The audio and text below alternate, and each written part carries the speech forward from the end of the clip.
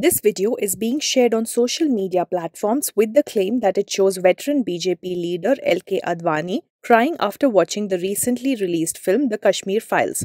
We ran screenshots from the video through reverse image search and found news articles with similar visuals in the search results. An India Today article from February 2020 states that the video shows Advani break down at a screening of the movie Shikhara.